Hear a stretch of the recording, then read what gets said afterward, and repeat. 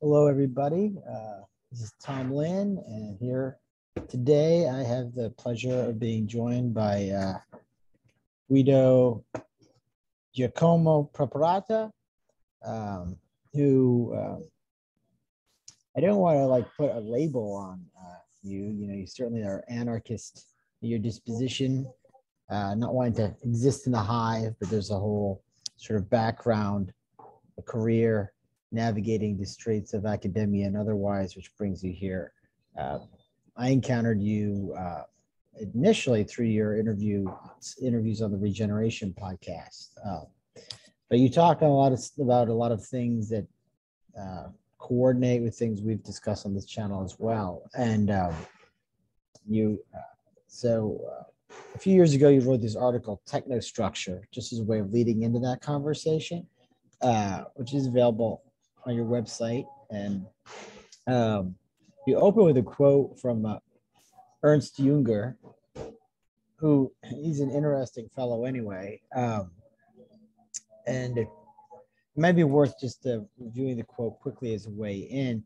The English translation you provide, I won't risk butchering the German, which is also there, is then when a number of lodges will have formed around the doctrine of amoral technicity, autochthonous forces will be drawn to their malignancy in order to reawaken with their help the ancient power, the longing for which is always throbbing at the bottom of their heart. And then in your article, you go on to analyze, and your analysis is in response to another article by someone else, I believe at the Vatican, Professor Fabrice. But we don't have to, get into that. But that's how you open it.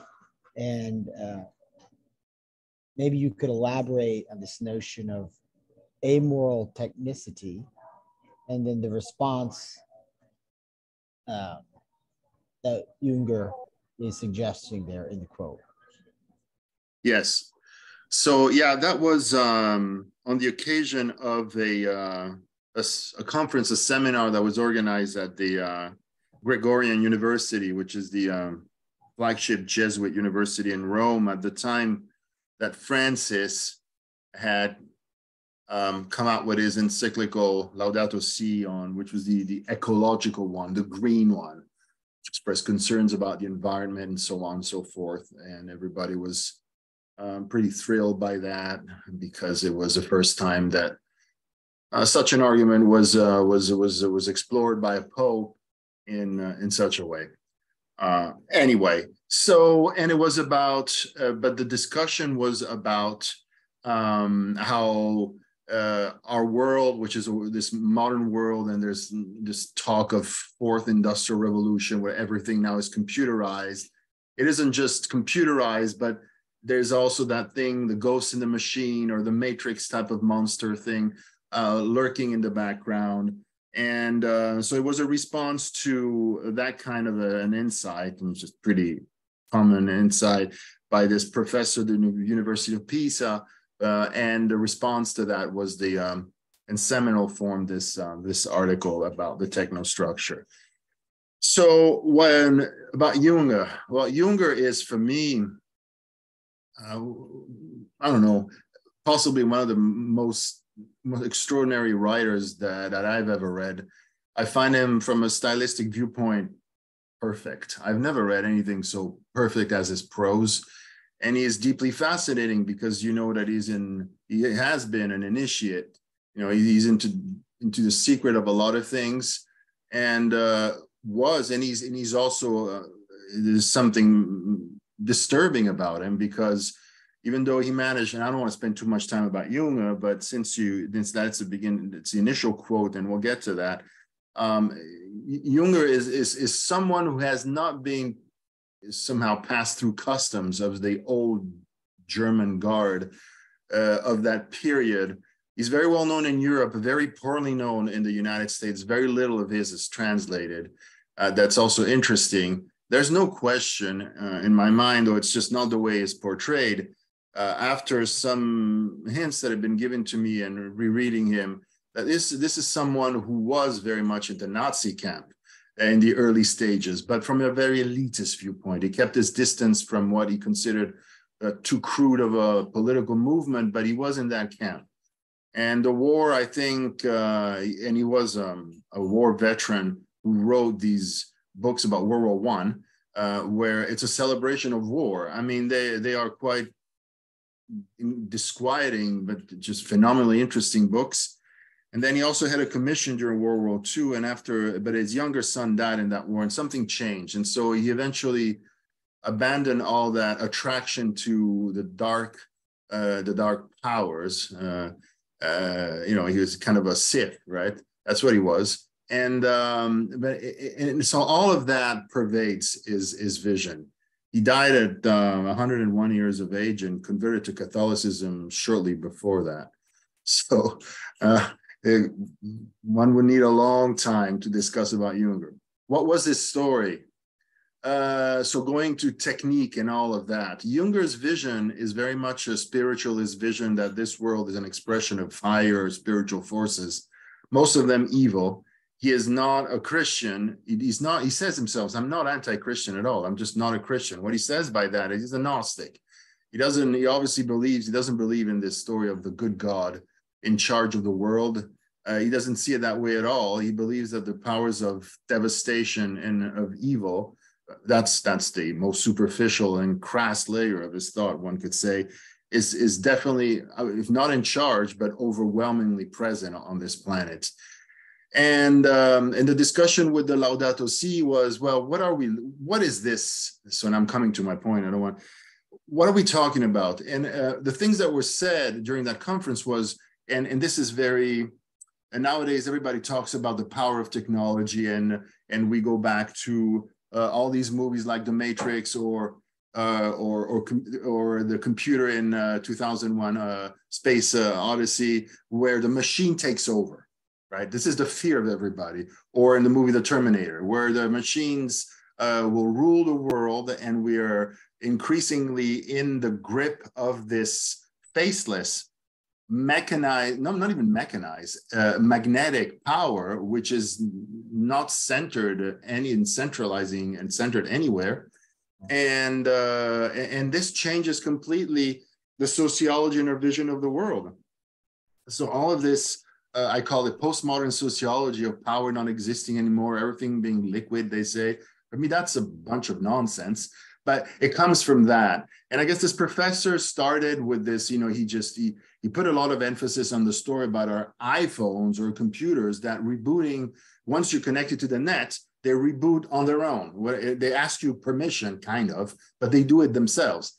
And he was leveraging this example and say, isn't this crazy, right? It feels very much that we are already in the matrix. Like these machines are now doing what they want without even asking you. They're going to reboot no matter what. And that's not you doing things, it's them. And you are so dependent on them and so on and so forth.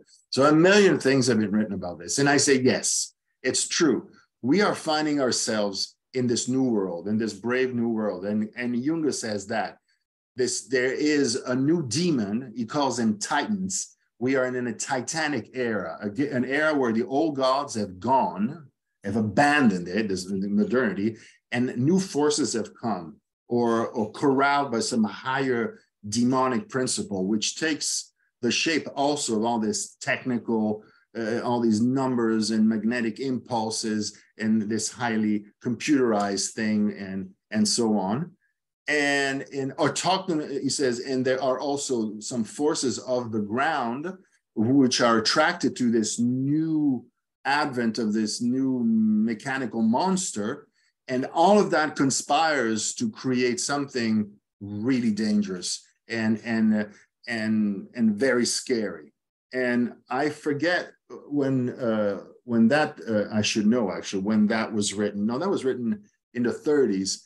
But so it was 39, yeah. In Gartenstraßen or Garden. Gartenstrasse. So yeah, 39. So and when the advent of the atom bomb, I think he must have felt even more vindicated, and as he should have.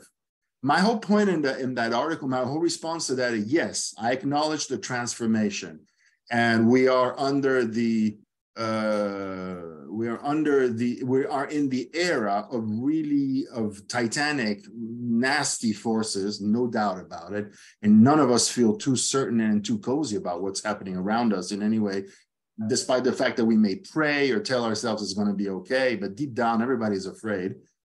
But I'm saying this whole story of faceless power, decentralized power, nonsense. There's a bunch of machines with a control panel and access keys and passcodes, and all of these things are in the hands of oligarchies and groups of people that are in charge of the machine. It's very personalized. It's not impersonal at all. So I'm just saying, yeah, on the one hand, yes, and on the other, let's not forget that we are dealing with, it's not that these machines are there and we're like in one of these movies that I've just mentioned. No, there are people who are behind the control panel. And so politically, there is a war to be waged. So, and everybody is really scared by that too. They don't want, they're afraid. And I get that.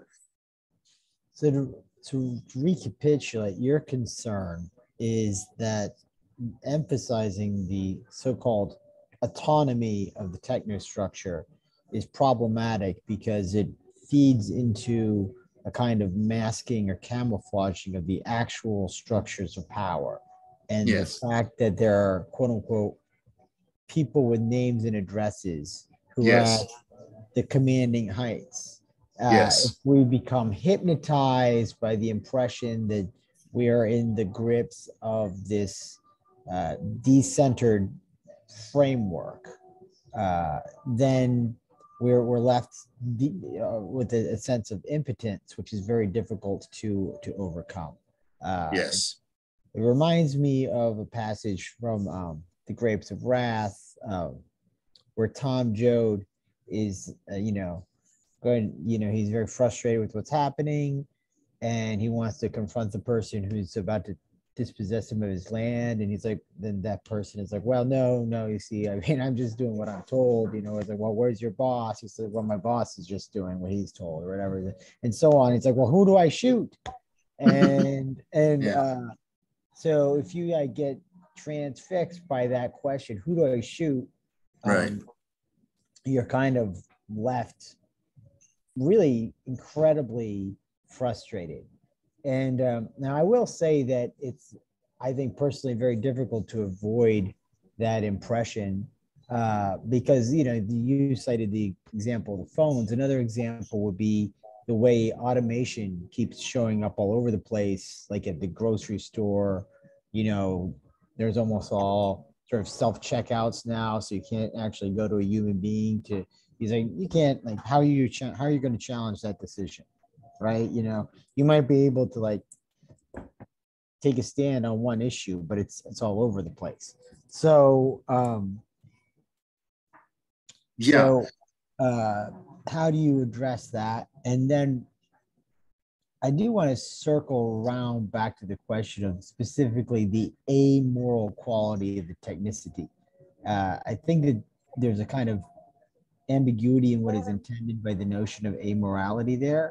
On the one hand, it's touching upon the common thesis that technology is merely instrumental, that whether it's good or bad derives from context. And I'm going to resist that characterization. I think that specific technologies do have a moral valence with which to reckon.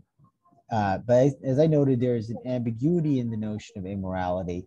It's also immoral in the sense that technology is indifferent to our moral valences, our status as moral entities. So where I think a more concrete hazard exists is in the implementation of so-called AI protocols to make social policy decisions, because those decisions are indifferent to the humanity of the people who are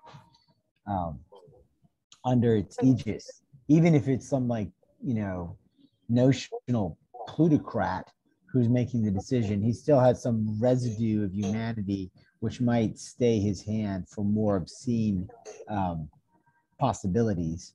So those are two different issues, I suppose. That whether or not technology is actually amoral, and then amorality in the distinct sense of it being indifferent to human dignity? No, well, I think they're connected. I I envision societies as anthills.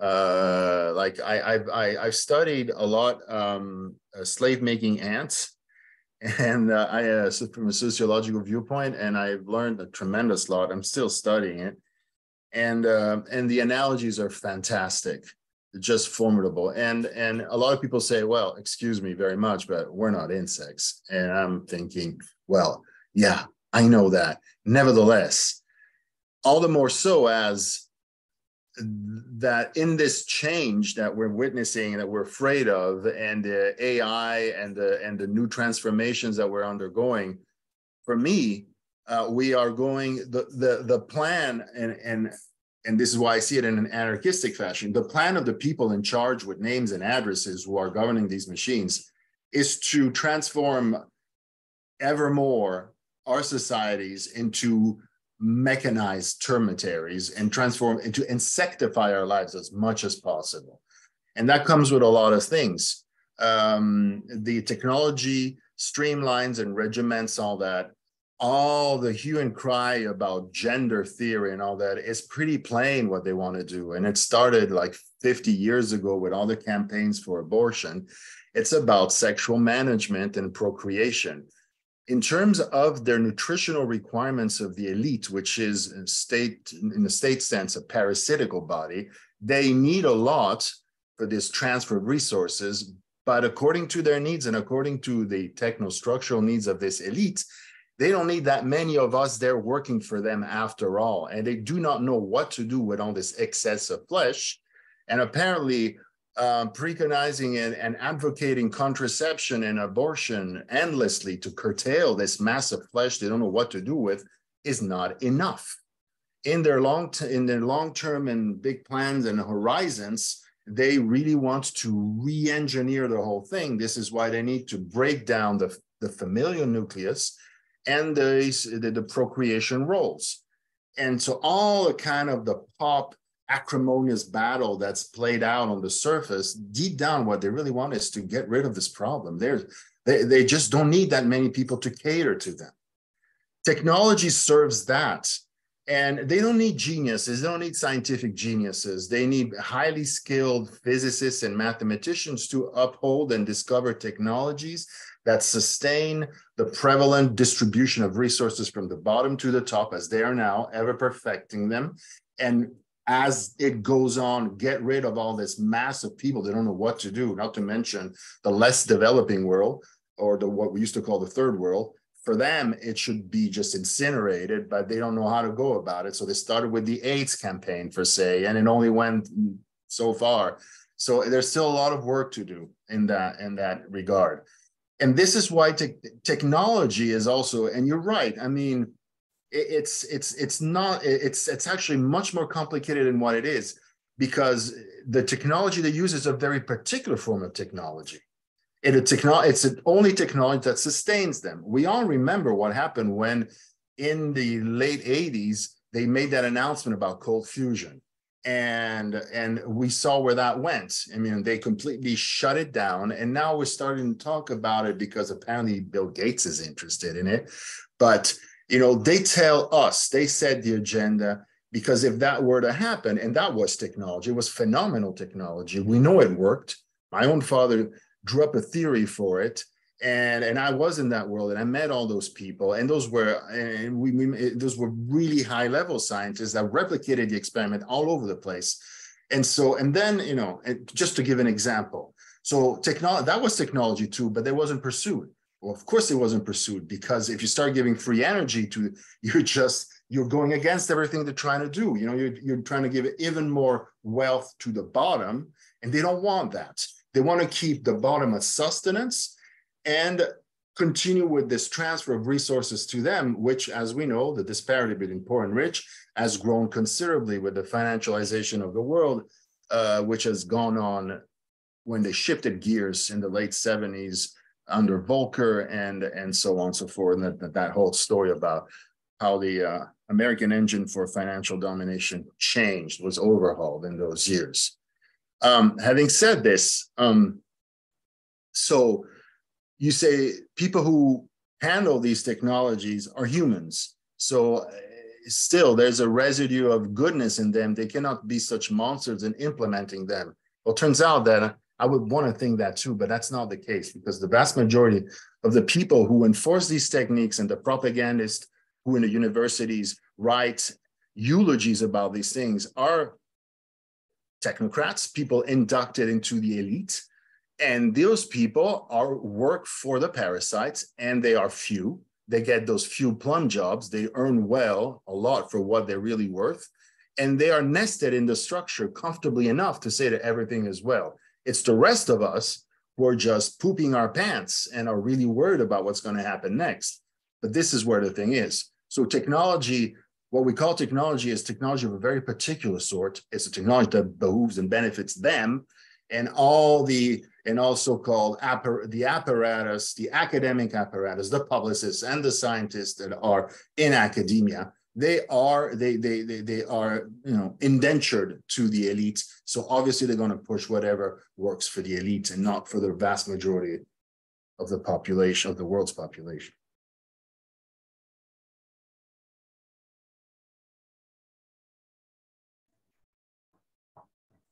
That draws me to, I guess, two questions, which are also related. I guess I could ask you about the means of enthrallment regarding the people who are either at the heights or the commanding heights of this apparatus's framework, the hive, the anthill. They are kind of, I presume, blinded by a particular perspective on human beings, which is what enables their participation in this, in these hideous unfoldings.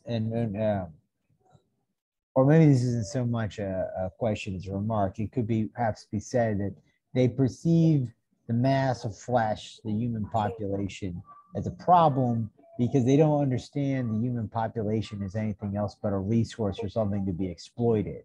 And as soon as you see that, then you understand why they're so willing to dispense in a relatively casual fashion with billions of people. And so they don't actually see those people as human beings. And then this will actually lead me to the actual question. The question is, when you talk about insectification or the characterization of society as, organized in that fashion, what is the ontological claim? I'm guessing that what you're going to say is we're not actually insects. The idea is to transcend this framework which pigeonholes us into a mode of being which is far beneath our actual dignity. But is that what you're suggesting? Now that we're insect, I realize you're not saying that, but that we have to reconnect with a sense of what it is to be a human being, and then realize that this sense of what it is to be a human being fully demands we no longer cooperate with these structures? Yeah, that's a good question. That's the question, because when I talk to people and friends and so on, everybody says, yes, okay, all right, you criticize this, you criticize that, and we agree, and this, and it's so depressing, and this and that, but what are we going to do? And what do I suggest? There's no doubt if they keep going like this, so with the vast majority of people just being zombified or jobless, those who have a job are pretty much, from what I gather, both here in Europe, and I just come back from a spell in the States in several years, and I've been living many years, and comparing how it is in the West. I mean, we're going to a scenario where the middle class is now pretty much reduced to $1,000 a month, basically. So you tell me how to survive in this world, ever more complicated, where the bureaucracy hasn't slimmed down a bit and prices have gone up. How are you going to manage with $1,000 a month? You don't. At this pace, stress and everything else is going to lead you into an insectified life where you are going to spend most of your life under stress about earning enough. And yeah, you're going to turn and the life is already, and the routine is already alienating. So you're going to turn into an insect, sure enough. So how do we, and so yeah, and the questions of dignity and what we should be doing and the nurturing of the soul. In other words, we have to put ourselves and be in a situation where we only work for a few hours and the rest of the time is leisure, which doesn't mean that we're not doing anything, but we're actually nurturing ourselves, not just reposing or resting, but reading, studying, expressing us in different ways, where we become human beings again, where we do beautiful things and so on and so forth, the arts and sciences. That's where everybody should be, and that's where every talent expresses itself, but they don't want that. And another book, which I cite, but not because I'd like to drop names or like bibliophile mania, no, it's because it's just I say to folks, put things into focus. So this, Orwell wrote 1984, where he tells you this story about dystopia. But the interesting part of that is the book within the book, where he tells you exactly what's going to happen. It's amazing. It's the blueprint of what's going to happen. So, and the book is well known enough, right? At some point, I remember, 10 years ago, it was selling more than Harry Potter's at one point on Amazon. And I thought, well, that's great. Well, then what people do know, if you read that book about, of the future of, say, of the Anglo-American bloc, which he calls Oceania, well, it's right there. It tells you exactly what's going to happen.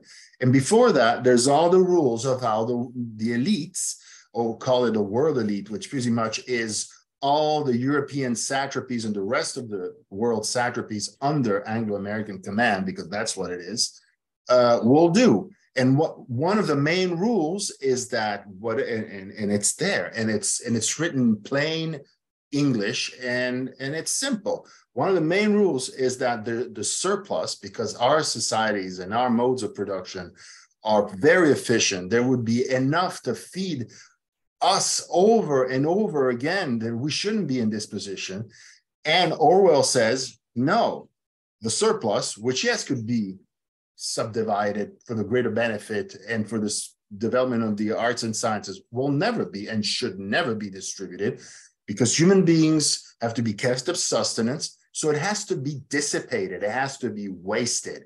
It has to be shot in the air in these chronic ongoing wars. So war is peace, peace is war. And so this is what, and that's, we are going through a second iteration of the Cold War, where you have these wars that are just created out of nothing, where all the parties are agreed. That's the key point. Because Vietnam was one of those, where it was agreed there's going to be to experiment, and God knows what it was for, insurgent tactics or of emptying the arsenal or trying new things.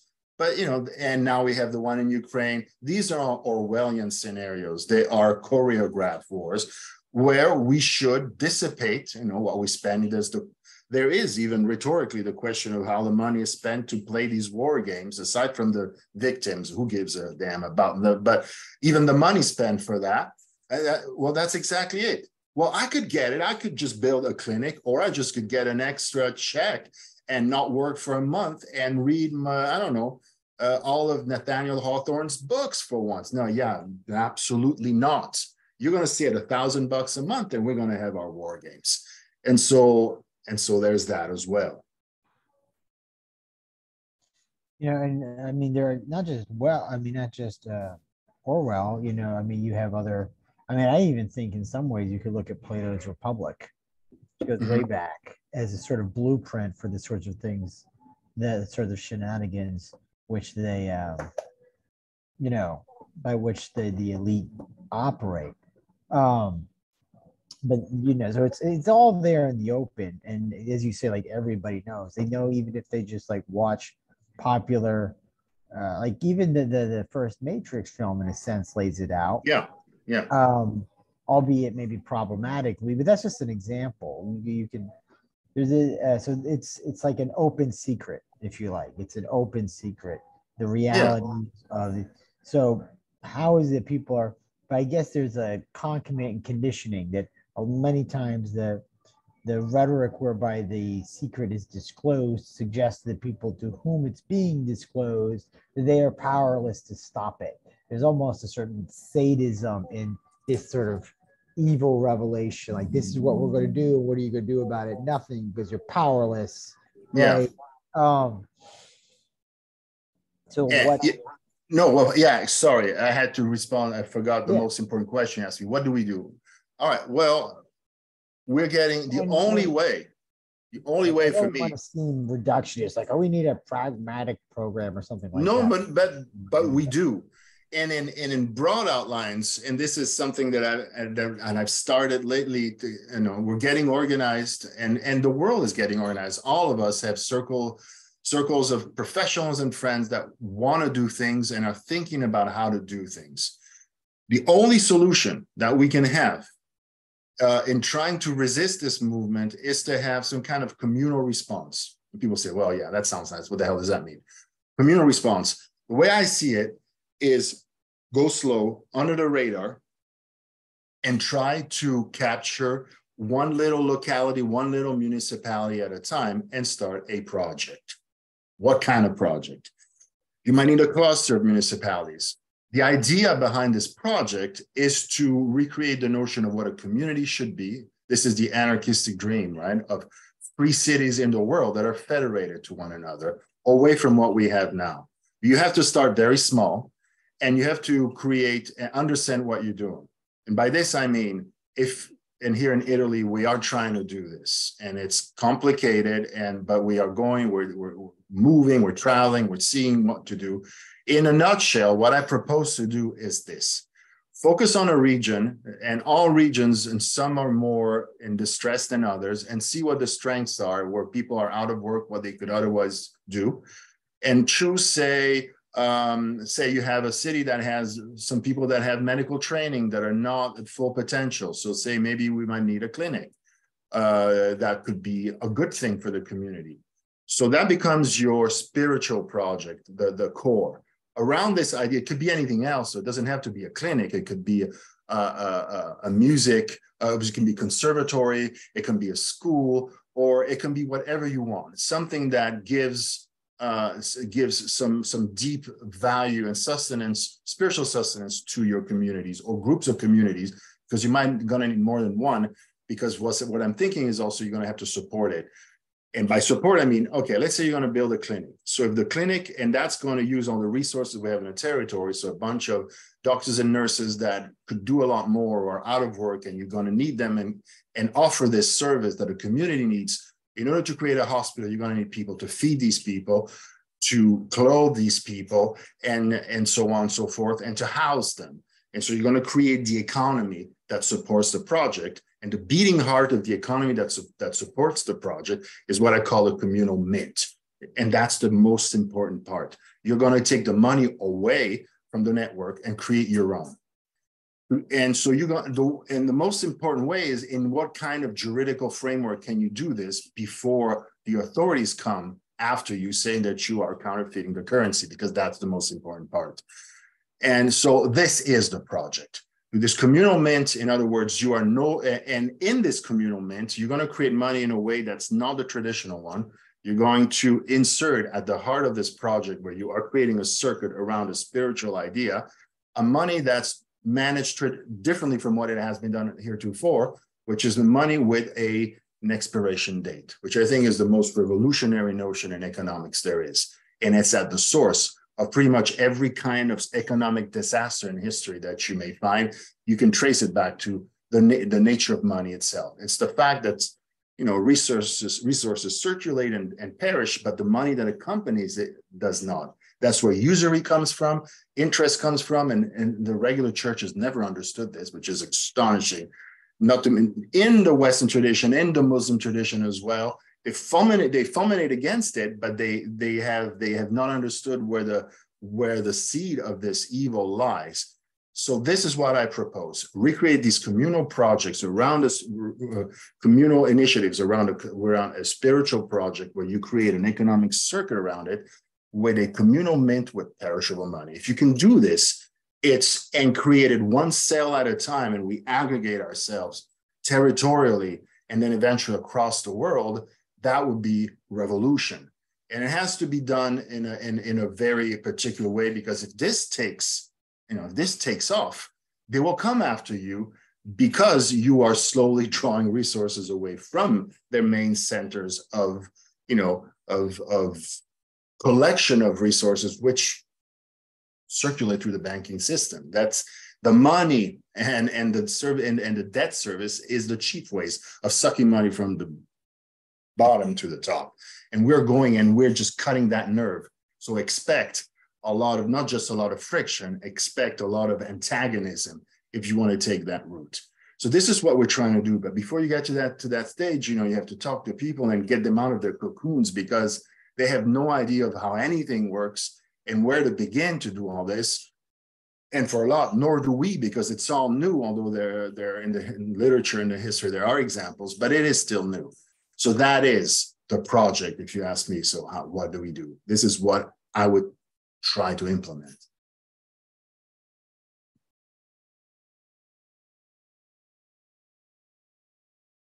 I'm sorry, I cannot hear you. Sorry, I was muted. I have to think about that. I'm going to ask you, what are some antecedents that draw you to this recommendation? So, for example, I know you've mentioned in some of your interviews Proudhon. Mm-hmm. Yeah. I don't know if you're drawing on his work here in terms of laying this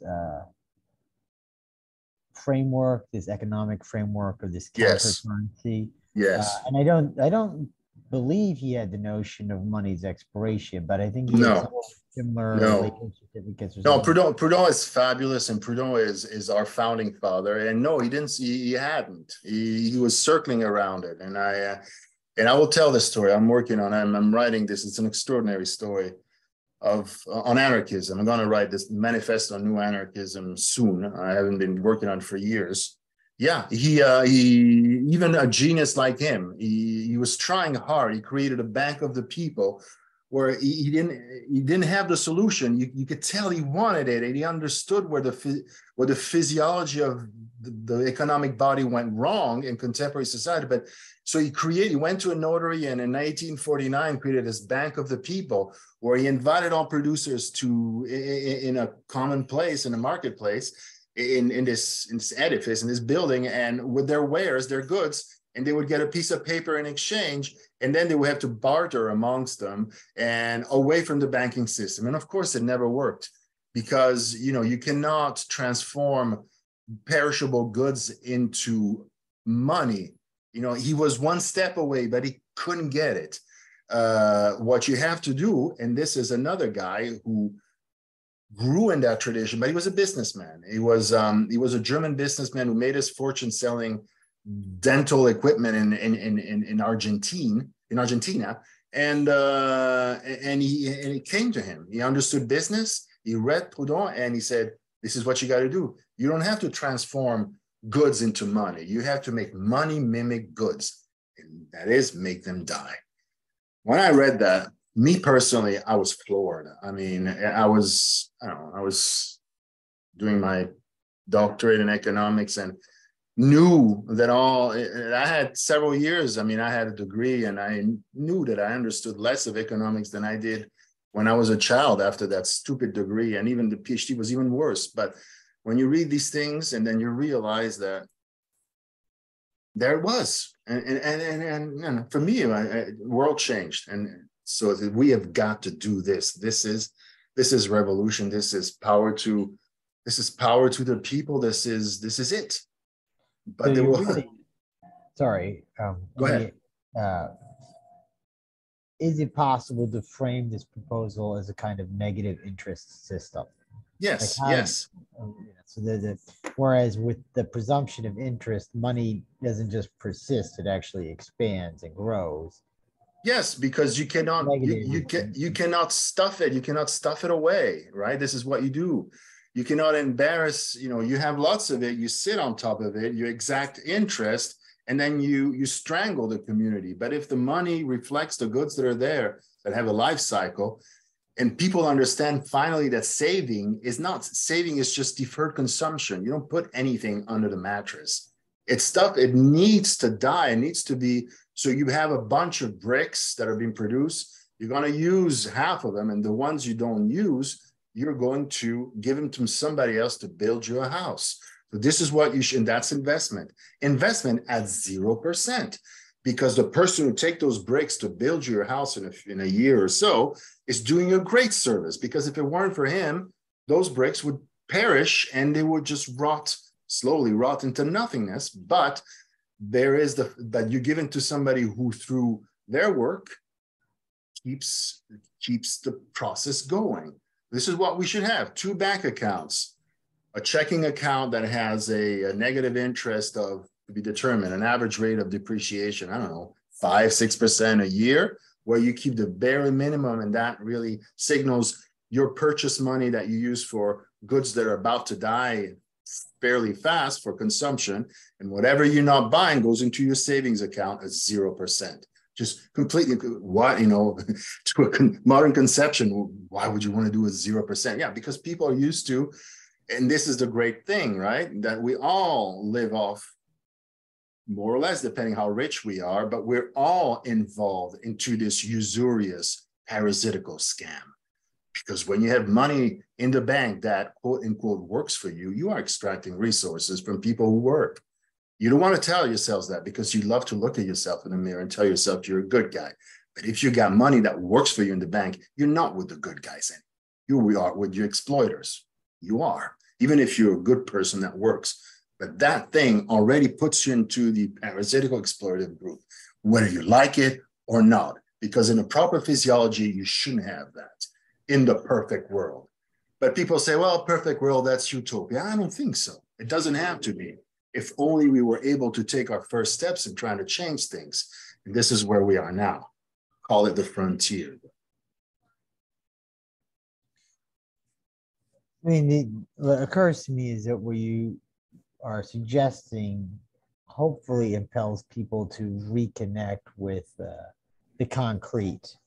Because if you're like, thinking, oh, I need to make more money, that abstraction sort of takes you out of the actual circumstances of your life.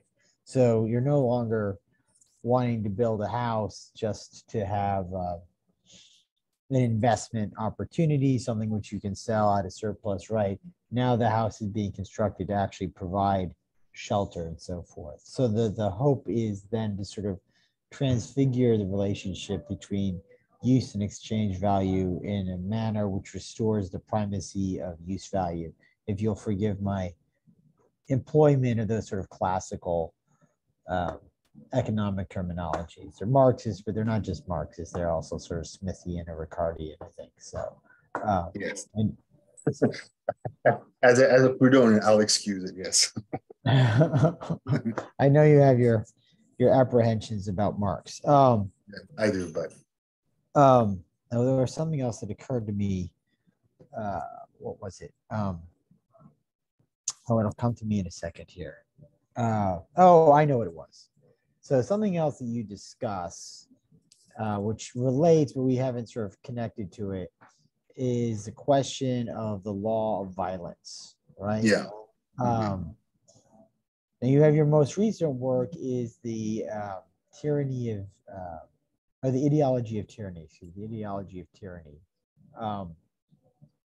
And I haven't had the opportunity to read it, but do you bring this question of the law of violence in there, or how does that connect with what we've discussed, or what have you, or do you want to deal with it in some other way? That question. Sure. No, it's a great thing. Yeah, I got that that appellation from Tolstoy, from his Confession. I love Tolstoy. I mean, he's Dostoevsky. I don't understand Dostoevsky, and I understand Tolstoy. And people say, well, that's pretty a symptom of how superficial one is, and maybe so, but at least I know what he's saying. And I got it from him, and he says we have to live according to the law of love. And unfortunately, most people in the world respond only to violence.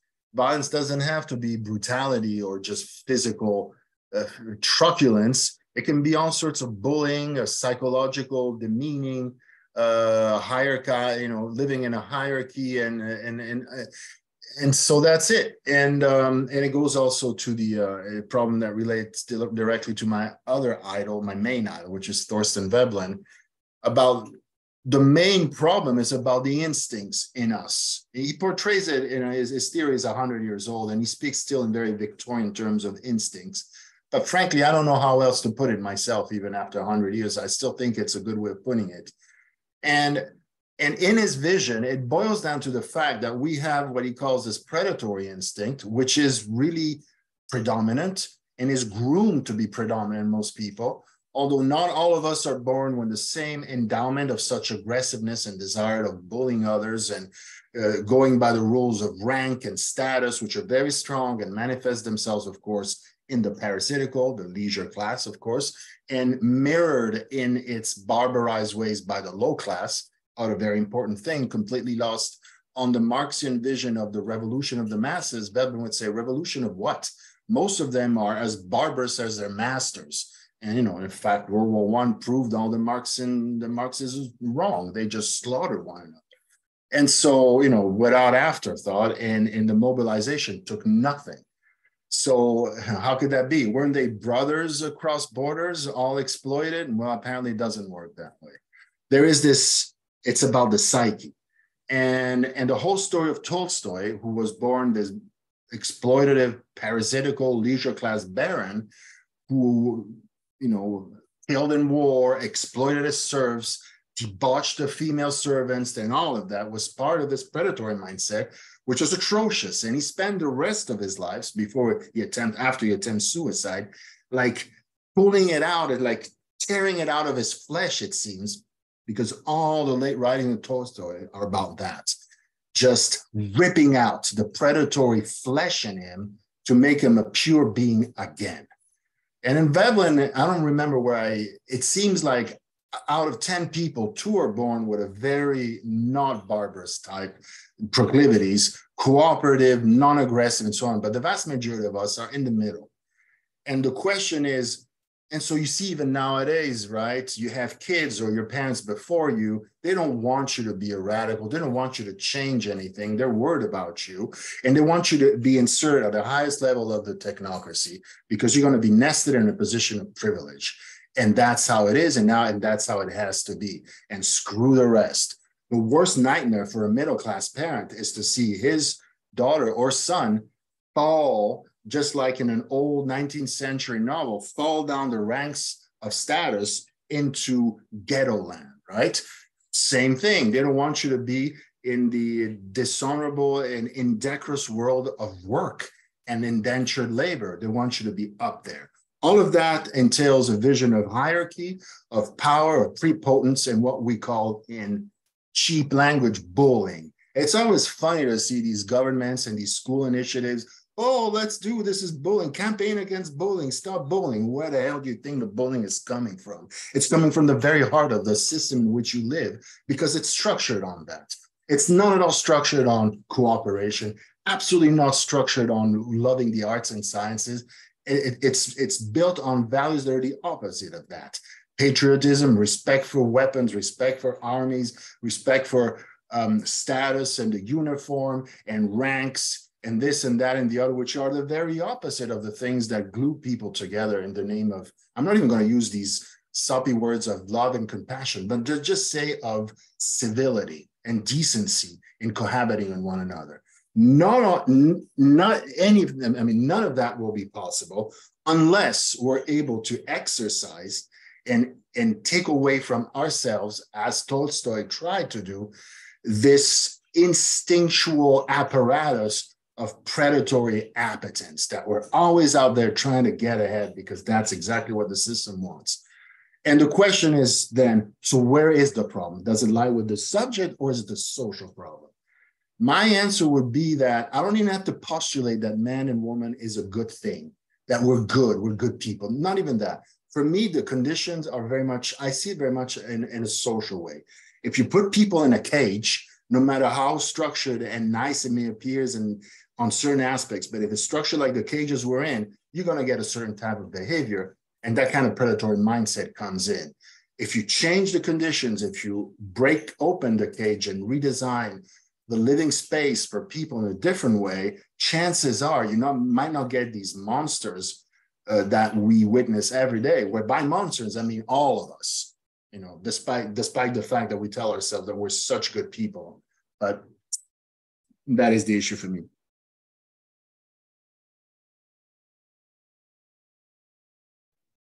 I think that I am somewhat more sanguine about human beings than you, but not radically so. I mean, it's sort of,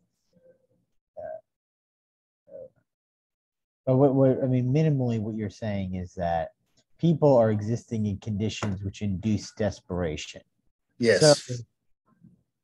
what else are you going to expect? Yes, it is possible for certain individuals to mount a kind of resistance within themselves, but they are rare, sufficiently rare that you can't rely upon those anomalies to, on their own, bring about a transformation. You need to create counterstructures which, rather than induce desperation, give people a sense of faith or confidence. Yes. And No, I'm sure I believe exactly what you believe, but I say this because most people, and I'm sure you've encountered this in your own discussions, after about 5 minutes that you reason along the terms that we're using now, they'll look at you with this hopeless look in their eyes saying, well, being human nature, what it is, ... Yeah. So in order to preempt that, I say, you know what? I'm not even going to postulate that we're good. Just change the conditions at the base, and you're definitely going to have an improvement. I mean, it is a kind of useful way of discharging from certain conversations the confusion that can derive from emotionality. Like you said, you're abstracting from the word of love and compassion, not because you're opposed to love and compassion, but because those terms have been appropriated and and mutated and distorted by the dominant discourses, right? I really actually think there are a few terms which haven't have you got to be used very sparing because you don't want the same fate to fall upon them. And I think decency is a phenomenal example. Like, let's just be decent. And that Camus, I believe, made a good deal of the notion of decency. Yeah. Well, it was Kurt Vonnegut was saying that, make your best to be a decent person in a decent world. And I said, that's great. That works for me.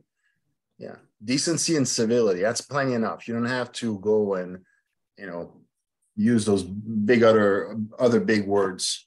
Yeah. I think honesty too. As Nietzsche has this quote, honesty is the forgotten virtue. Yeah. It's been appropriated too in a way, but sure, of course. Yes, well, what can one do? Okay, so it's like you have to, in a certain sense, work with the hand that you're dealt. Sure. So just trying to think if there are any other points to address. But I think we've covered a lot of territory. The other thing that strikes me about, organizing on a communal level is it really can be anything. Like it can be subversive. I'm almost wondering if you don't even have to directly announce the project is subversive, right? You can organize a chess club or something like that. And then it's an occasion for people to start relating in a manner which is not instantaneously connected to exploitation. Right. So. Yeah, build something. I guess one way of looking at it, and the case in Italy and is typical, but it's all over the world. Build something for future generation that make them want to stay. And we're thinking small town, but it doesn't have to be. Where and build with you. That'd be good. Locality. Yeah.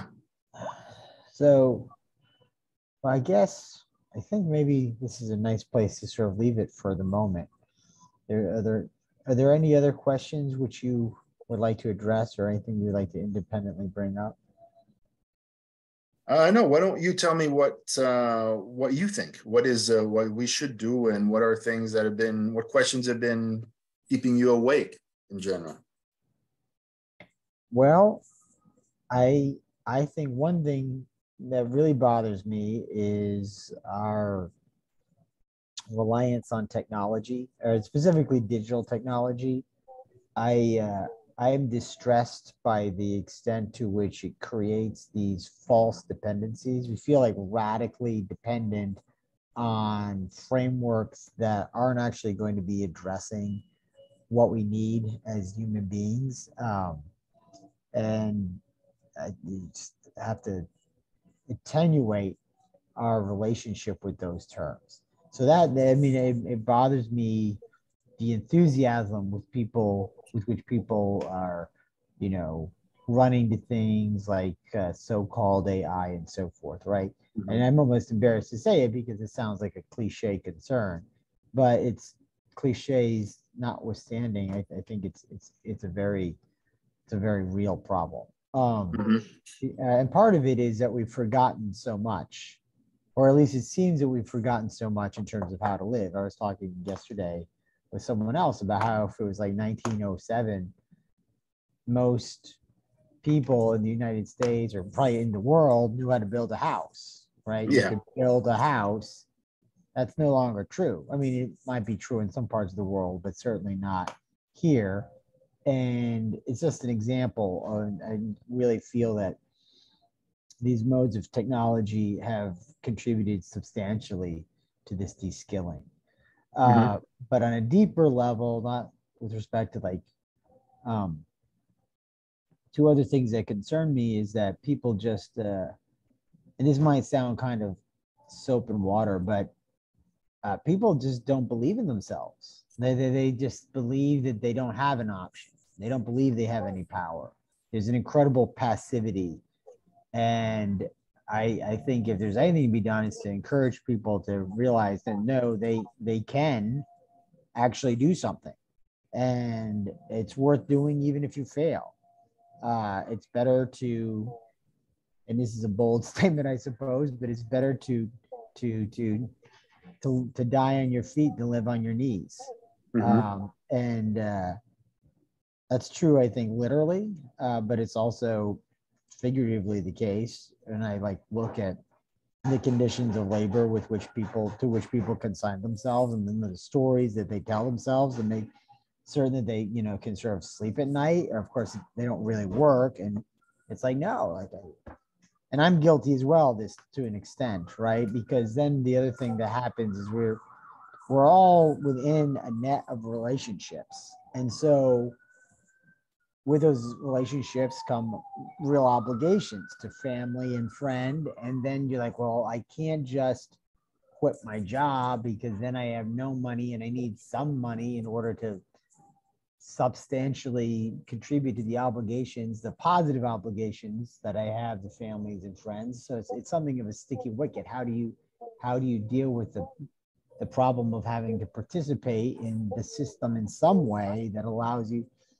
Part of it is to just try and bring your family and friends to a point where they're not, of the mind that you need this money, but people, there are limits, right? There are limits, and then that's sort of where you transition into more revolutionary modalities. Like instead of paying the mortgage, why don't we just work to